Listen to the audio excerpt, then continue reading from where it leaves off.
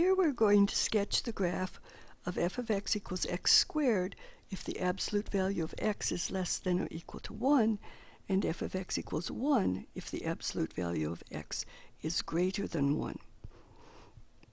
So the absolute value of x is going to determine which of the function values are used. Remember, the absolute value of a number is its distance from 0 on the number line.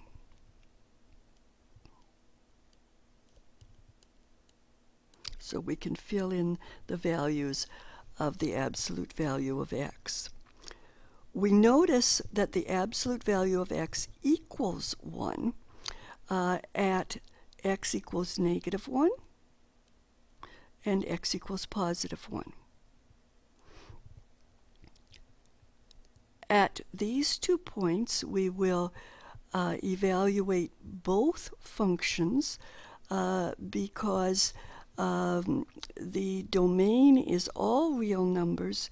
We don't want to have a gap between x equals negative 2 and x equals negative 1, or x equals 1 and x equals 2. The difference is that one of the values will be plotted with an open circle, the other with a closed circle, to indicate that that particular point is or is not included. So as we start, all of the values between negative 4 and negative 2 have absolute values greater than 1, so their y value is 1.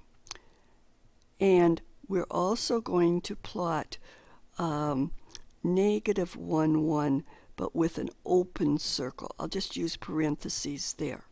So I'll have negative 4, 1, negative 3, 1, negative 2, 1, and an open circle at negative 1, 1. This part of the graph is actually a horizontal ray starting at negative 1, 1 and going to the left.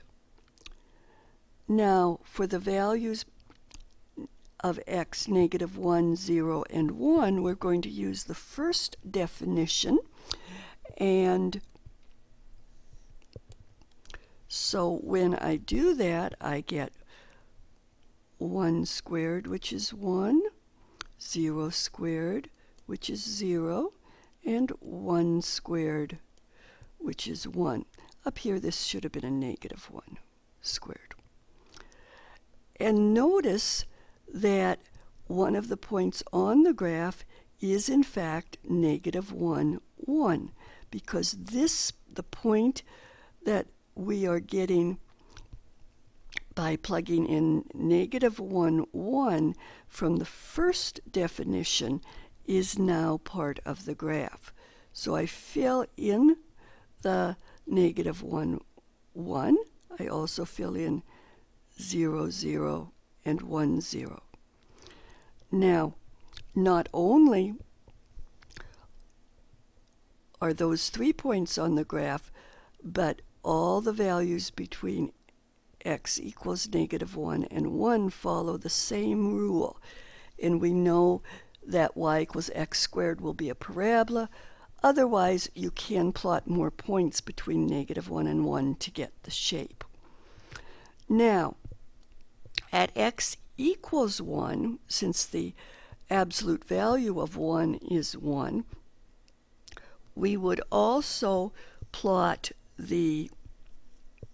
or compute the y value associated with the second definition, just so that we include all x values.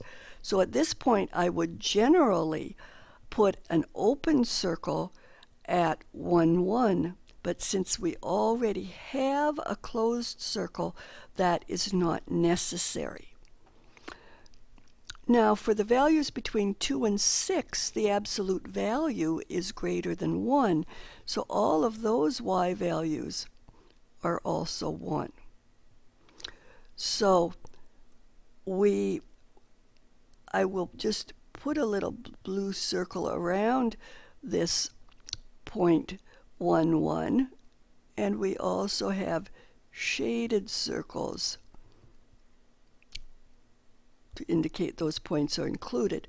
So all of the values of x, including those between 1 and 2,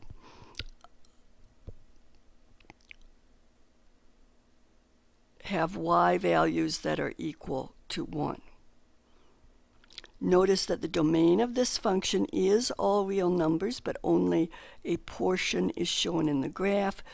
The arrows are used to help strengthen that idea.